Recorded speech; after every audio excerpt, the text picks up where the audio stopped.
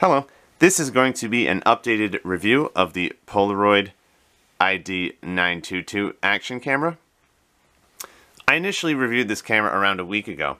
However, after seeing some recent footage on my computer, which I recorded with this camera outside when it was previously snowing, not snowing anymore, snowing for just a little bit, I decided to go outside and record some videos, and I was so happy with the video quality that I decided to re-record a review, just to create an updated review, sharing some updated thoughts I have about this particular action camera. This is the Polaroid ID922 action camera, which lists some specifications here on the box, some features and specifications. Supposedly waterproof, even though I'm not going to test out that particular feature, not going to comment on whether the camera is waterproof. Just don't feel comfortable submerging this camera without any additional underwater housing. However, despite that, there are a lot of things that are really interesting about this camera. One of which is, so it does have this rubbery case, which makes it easier to hold the camera and to place the camera on a surface. This camera actually has a dust-proof design, which means that it is even more portable than a lot of action cameras, because even if the camera falls down like this, or you put it in your pocket, you can always wipe the dust off the lens here, because there is a covering over the lens. So that really kind of elevates this camera above a lot of other action cameras. It's the fact that this camera will simply not get dirty or smudged like the lens will on some other action cameras, which I think it's really only on occasion you see this kind of dust-proof design, and I wish I saw it more often. You also have this second screen, which we can access with just a few buttons. The video quality, I previously said in my initial review, is definitely acceptable, but for this price, even though it's still not my favorite action camera, not my favorite video quality for the price that we paid, even though the price was still not very high at $50, which is what I paid.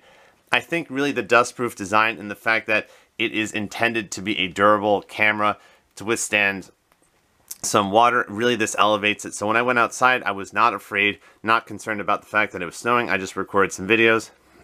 I took off the case over here, recorded some videos in the snow, and of course some snowflakes landed on the camera, but not a problem, because if this camera, my reasoning was that if this camera is supposedly supposed to be waterproof and designed that way, a few drops of water, a few snowflakes will not damage the camera, and I believe that that is correct. So you're going to just be able to see some footage that I recorded while it was snowing in the next part of this video, and when I saw that footage, I realized that the video quality is not only acceptable, but it's quite good as long as you keep the camera still.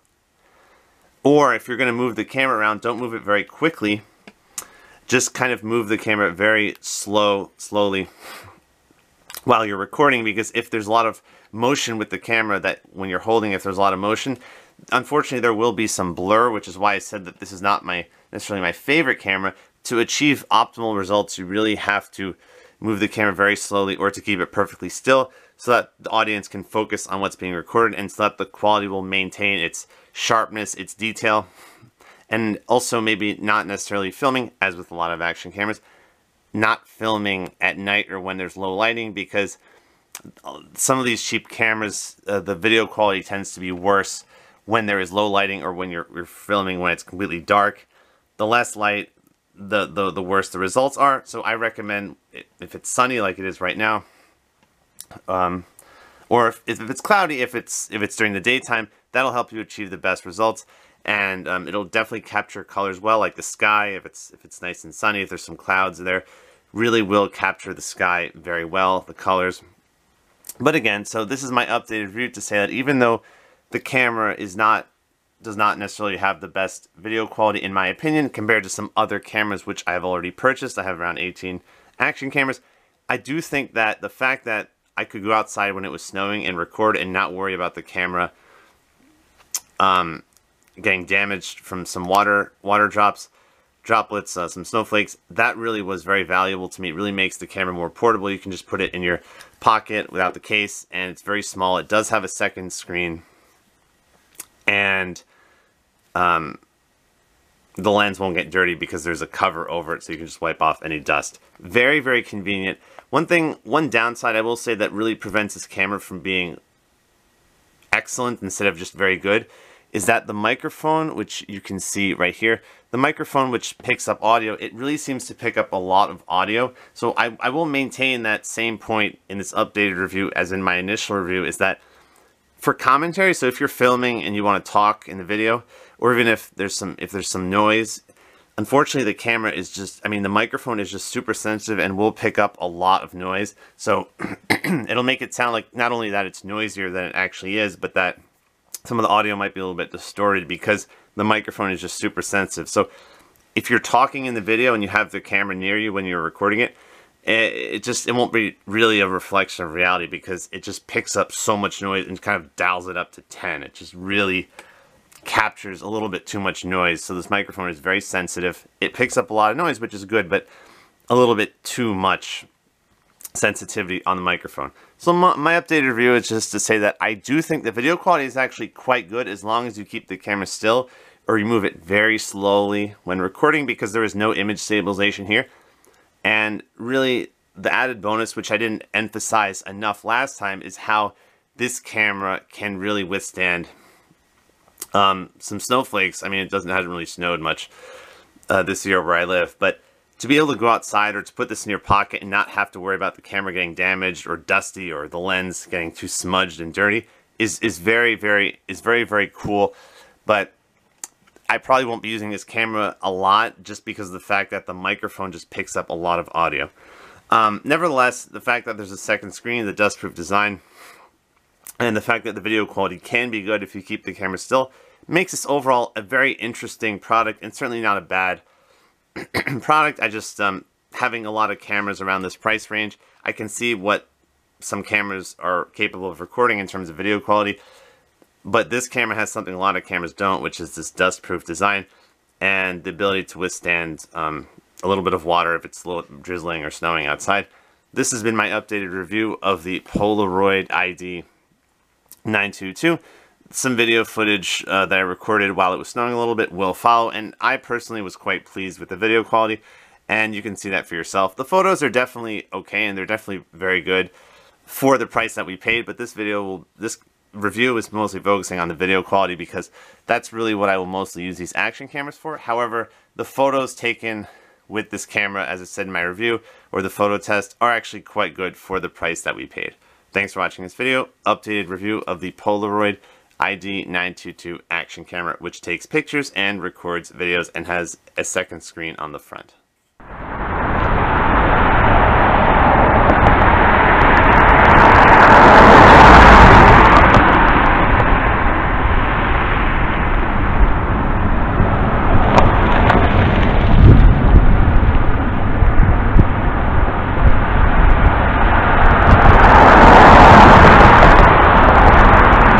1080p video test while it's snowing with the Polaroid ID922.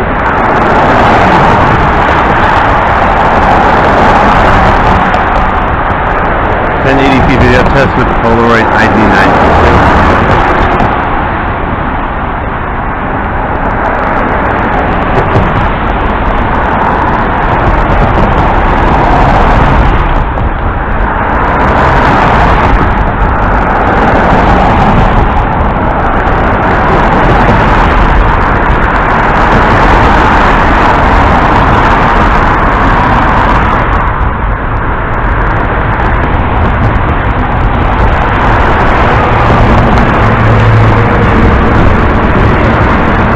1080p video test with the Polaroid ID922.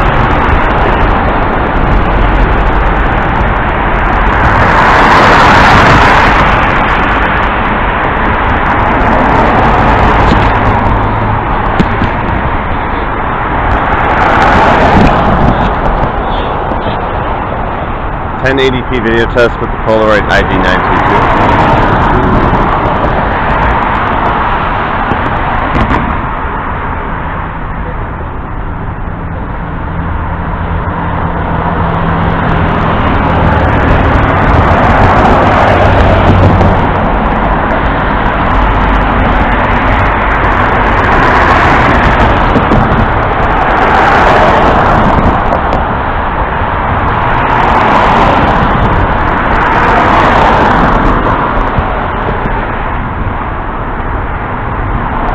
1080p video test with the Polaroid ID922.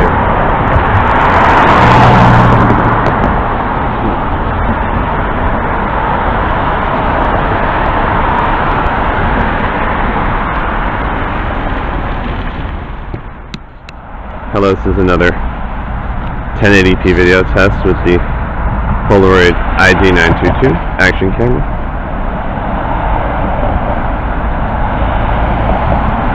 Video test.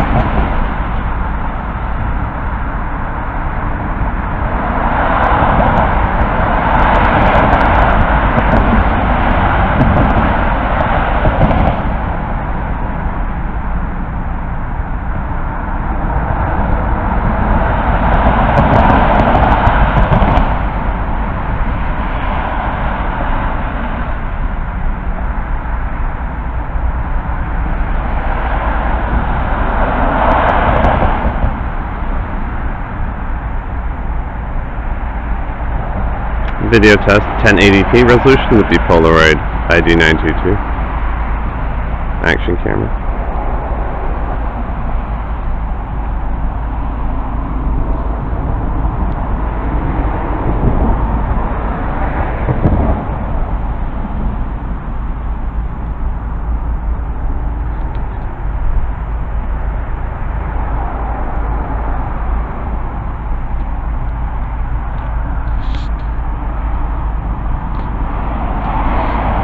.1080p video test with the Polaroid the Polaroid ID922 action camera. Supposedly an underwater camera. I'm not going to submerge this camera underwater, but I am comfortable filming while it's just snowing a little bit. This is the Polaroid ID922 action camera. This is a 1080p resolution video test.